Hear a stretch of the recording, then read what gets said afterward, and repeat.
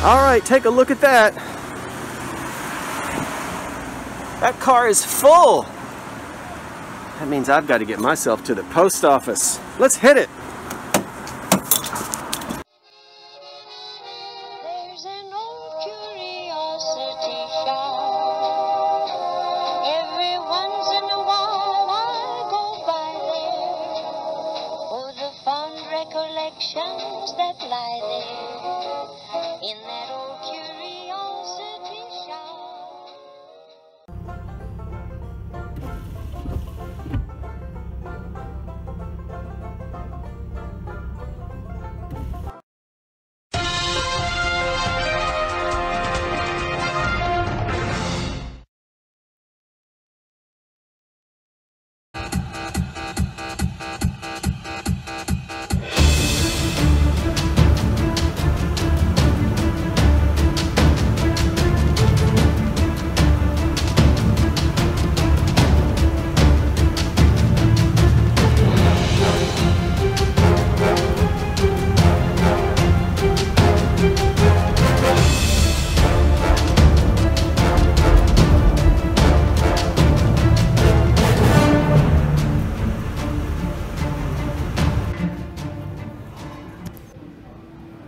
Well, okay folks, here I am back with another exciting shop with me. I'm at one of my favorite secondhand stores in West Philadelphia. And here I am plowing through the furniture department, and not much to be seen today. I don't think there's been a lot of donations going on. I guess, well, it's the time of the year, the weather, and so forth. So the shelves aren't very exciting, but I'm going to pick through the artwork here as I usually do. That was kind of neat. I have old typewriters at home, but nothing like any framed art such as that. It was cool. Ooh. Alright.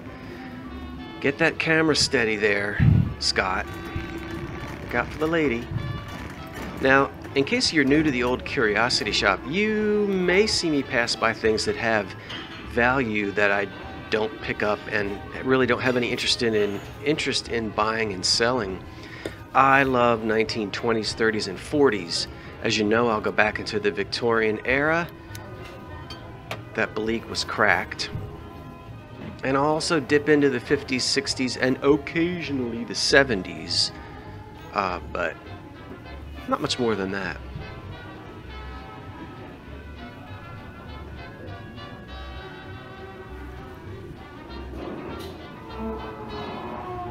Some figurines, Hummels, whatnot. This was okay. I would date this to the 40s or the 50s.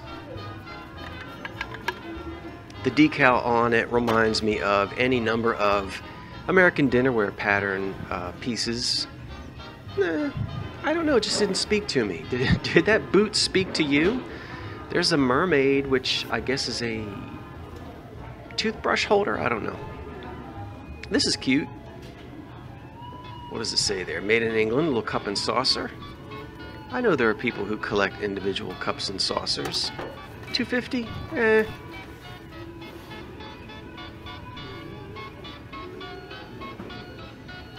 By the way, I am going to show you at the end of this video things that I end up buying. There's a little anchor hocking ruby red. Ooh, $4.50. Nah. It's about what I could sell it for. Some earthenware here. And in a minute, I'm going to pick up a piece that, oh, I cannot remember right now who made it. It's not Watt pottery. It's often confused for that. I have bought and sold these before, and right now I just simply cannot remember the maker of this. It's escaping me at the moment, but I didn't buy this. There were some cracks on it, I think. Oh, he's cute. One ear.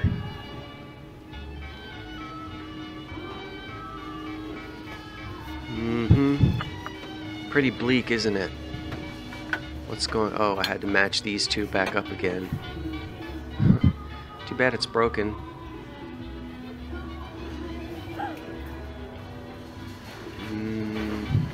This was nice. I liked the paintwork on this decorative decoy.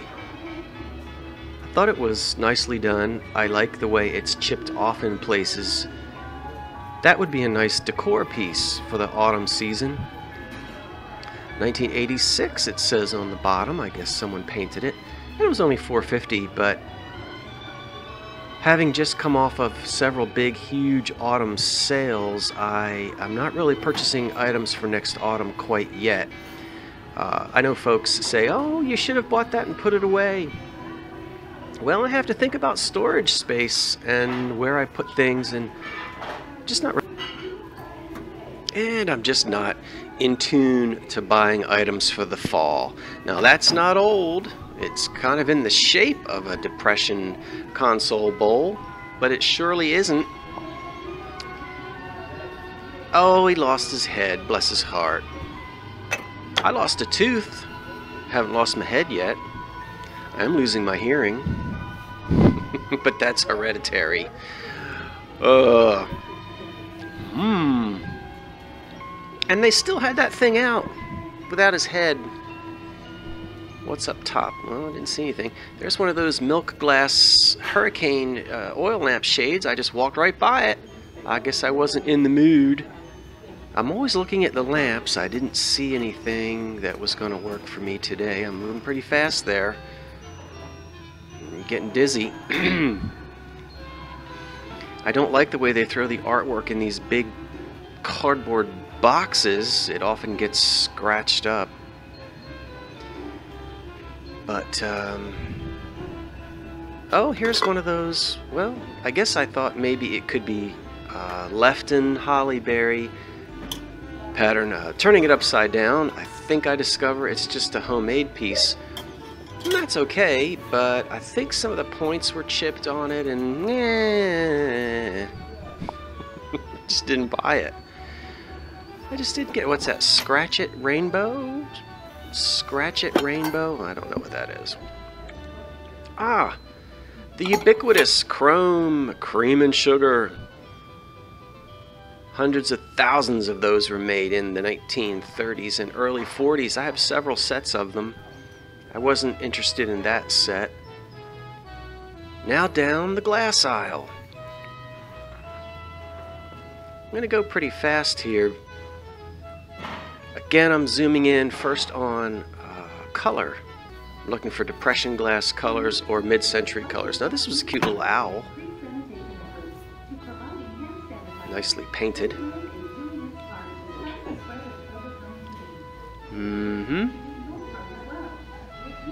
Okay, I'm not sure why I paused there. I see a chip and dip set down below. Those are kind of big, somewhat difficult to ship.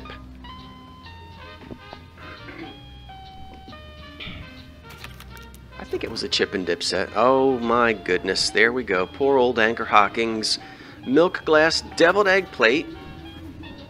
Now that thing is an ice bucket, and it's missing one of its, I don't know, the things that sticks out on the side for the handle. And I can't remember that pattern. It's in the back of my head, and I can't think of it. Even hours later, sitting here, I cannot remember the name of that pattern. This is pretty color blue. Heavy glass, but I wasn't getting the feeling that it was mid-century, so I left it there. Two little Corel Christmas mugs, and I think two little plates underneath. I've bought and sold them before. I kind of like those little Christmas mugs by Corel. Corning Corel. Some more made in Japan, China, probably from the 1930s. I did find some things, and I'm going to show you. I promise you, we're going to head out to the kitchen counter in a few minutes. And I'm also going to show you what I bought at the AIDS thrift shop, the Philly AIDS thrift shop the other day. Fantastic place.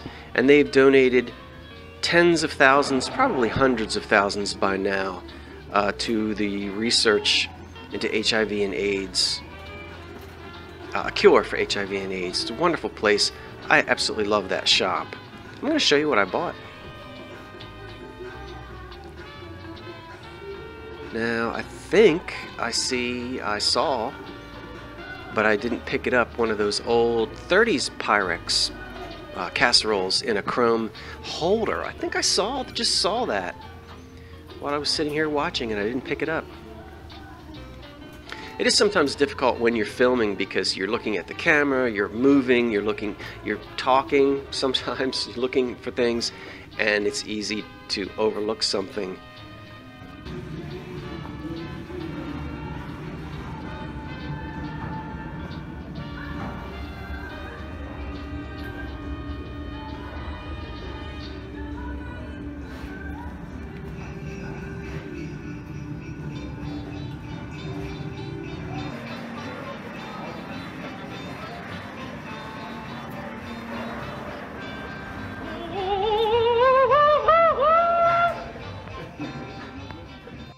Well, as promised, here we are, back on the kitchen counter.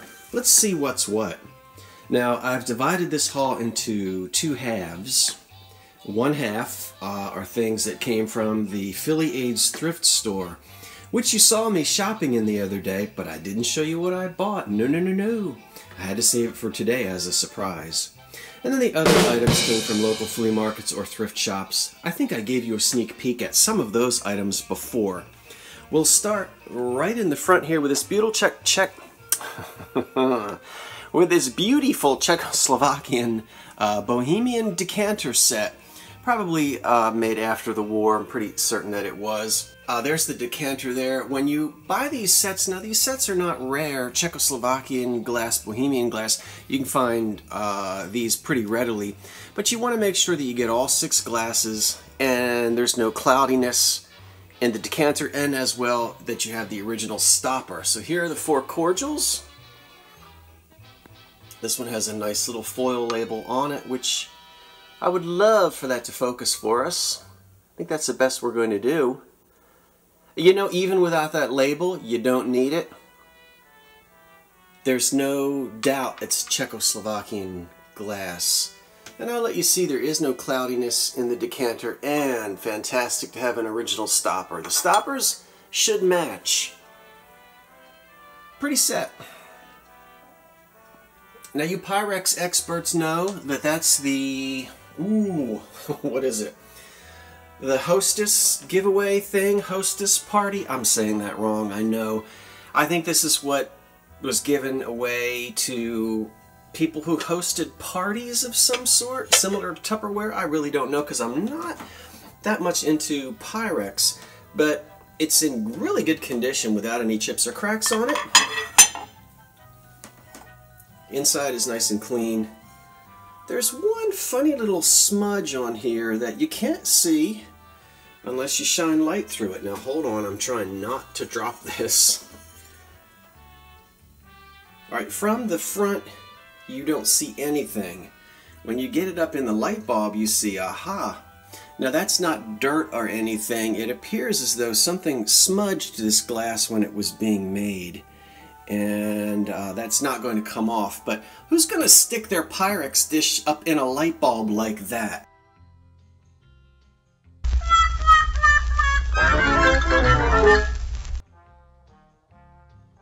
Otherwise you don't see it.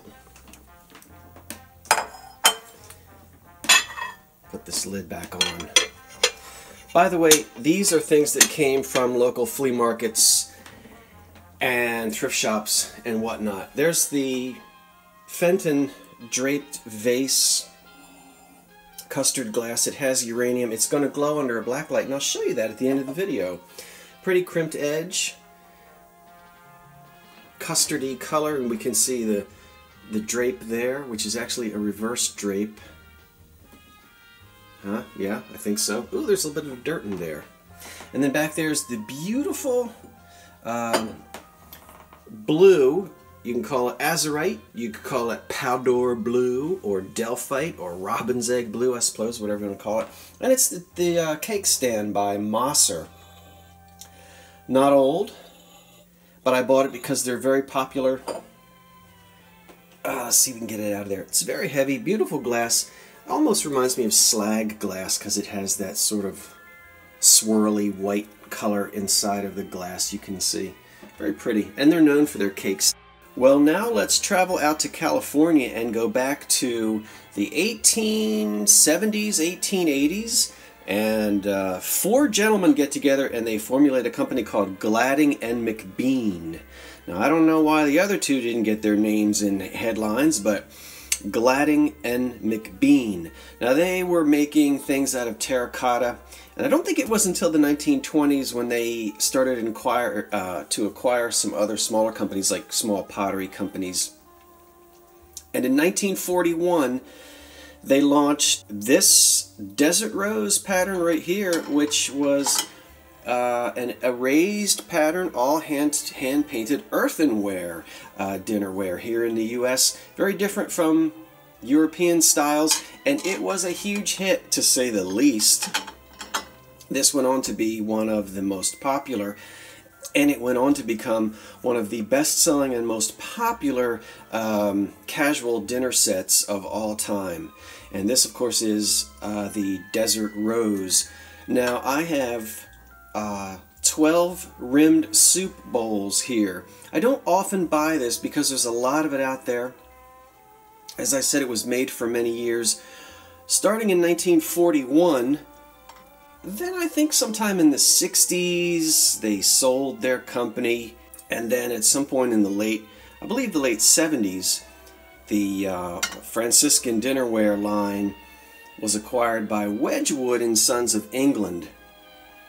And from the mid-80s on, anything that was made in the Desert Rose pattern was made in England, and it will say that on the back. Now, I purchased these 12 rimmed soup bowls because of their condition and their back stamps. The condition on these is near perfect. There's no crazing, and there are no chips on any of it. Now, I've divided them into two stacks of 6. This stack right here has got the older back stamp, which is going to go all the way back, I think, to its inception in 1941. American made, of course, and then this set over here, ooh, what happened there? We saw the light. This set over here is still the American made, and we see a back stamp there that actually looks like a little television screen. So I don't know my dates on these, but this is probably a back stamp that dates then into the 50s and 60s. But both stacks completely American made, and as I said, the condition on these is unbelievable. I don't think they've been used, and if they have, someone took very good care of them. I will probably be able to sell these for about $50 per stack.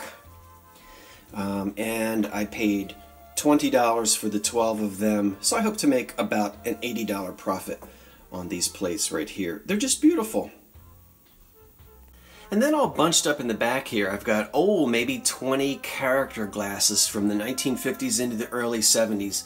I won't go through all of them. I'll just highlight a few, and if you're interested, you'll see lots of photographs on the website, the internet website, my eBay store. There we go. The link to the Curiosity Shop is in the description box below if you see anything you're interested in. But I've got them all separated into auctions. We have some Looney Tunes down here. Some wonderful, this would be, that's Howdy Doody right there.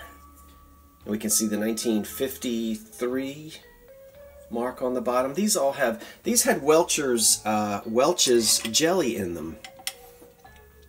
We have some of the Archies cartoon. The Flintstones are here as well. I think this is the Flintstones here. I see Wilma. Lots of Looney Tunes, as I said. There's Tweety and Sylvester chasing Elmer Fudd, and Bugs is bound to be in there somewhere. So I hope you'll check those out if you get an opportunity. Each one has a surprise. This encourages the children to finish their juice in the morning, because when they get to the bottom of the glass, they get a surprise. There's Tweety in the bottom of that one, and you never know who's going to be. There's Daffy on the front, but Tweety in the bottom. You got to drink your milk to see which character will be smiling at you from the bottom. Now the stuff I got from the Philly Aids thrift shop. Wonderful, wonderful place. I love it, and look what I got. Everybody knows what this is. Here is a wonderful Anchor Hocking Peach Luster matching bowl and base lotus leaf. I think this is the one they call the lotus leaf. And I seldom find these. You see, it's not marked, but we know it's Anchor Hocking's Peach Luster. I only found that one. Beats me. Look at that. Oh my goodness. They're glowing with even out of black light. 6 cups and saucers, Depression era, in green. Obviously there's lots of uranium in there. Can you drink out of it? Yes, you can. Yes, you can. I'm not sure of the maker, but they're absolutely stunning. I'm going to continue to do some research. What I really like about these is that there's no etching on them. It's just beautiful glass, and it's good glass too. I couldn't believe it. These were $2 each, a wonderful price. I paid 50 cents for the one tin from the 1940s. It's got a rose on the front. There would have been 6 of the, I'm sorry, there would have been probably 3 or 4 of these coffee tea. There's no label on it, which makes it nice, so it's pretty versatile. Again, the 40s, the paint is in good shape. And the last thing that which gave me detached retina is this Art Deco vase right here. Wow. It's actually made of metal, okay? So it's not pottery that's been spray painted with this sort of metallic silver radiator paint. It's made of metal. It is classic Art Deco. I haven't been able to really find anything out about it. Maybe you research lovers could check for me. I couldn't really tell if that was an APO or an APC, if it was a C, if it was a C that just didn't get, or I'm sorry, an O that didn't get stamped all the way, like AP, APC, I don't know. And then V11. What can you find, everybody? APC, APO, V11. I haven't had much of a chance to look it up. It's got to be circa 1930. I wonder if it might be European. I'm not sure. I love this. This was $4, and oh boy, am I keeping that. So I'm keeping the uranium, the vase. I'm keeping this. Probably is going to be sold. The Franciscan is definitely being sold, and I'll probably throw this up as well. So wonderful, all from the Philly AIDS Thrift Shop. And then these items from elsewhere. And it's all, or at least mostly all, listed in the Old Curiosity Shop. As I said, the link is in the description box below. I'd like to thank everyone for watching. I love your comments. If you are watching and you've never had a chance to subscribe, it would be great if you'd subscribe. I would love it. And hit that little bell. You'll always know when I post a video. I try to post 3 or 4 a week. And I'm usually every other day, but sometimes there'll be videos every day. I'm Scott, wishing you all well. Thanks for watching, and so long for now.